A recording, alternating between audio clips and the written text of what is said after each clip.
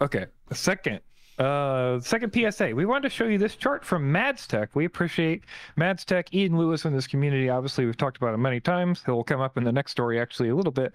But the main thing that we wanted to tell you about this situation is that he went through and logged the O3 and Avata channels and compared them to the original DJI channels. And it looks like most of the channel charts that are out there are just wrong, because a lot of the channel charts have grouped the Avata and the old system into the same channels. And if you go out with your friends and you want to go flying, that's going to be detrimental possibly to your flight.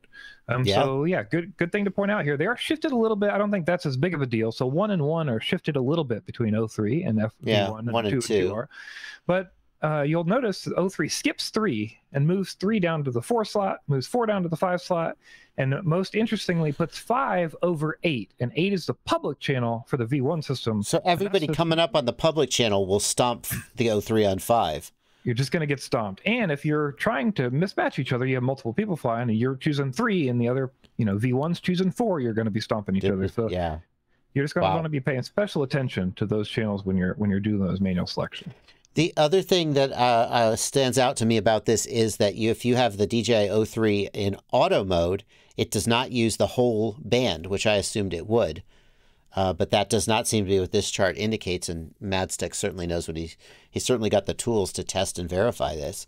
My approach when using the O3 with other pilots has just been to put it in auto mode and let it handle frequency mitigation. But if it's not using the entire band, I kind of don't know how I feel about that.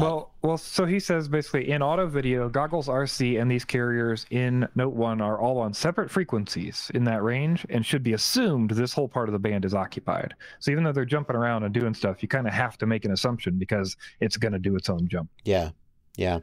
So maybe better to manually set channel, but manually set channel looking at this chart. Right. Now you can know where that block of those channels is, which is in that 3, 4, 5, 8 range on the old system. So yeah. Is Ian here in the chat? Chris B has a good suggestion. I don't know if he's in the Discord, if he's active right now, but he suggests adding the Wi-Fi channels. Totally agree. Yeah. Just so people know which Wi-Fi channels are going to interfere where. Very good point. Okay, well, thanks to Mads Tech for that.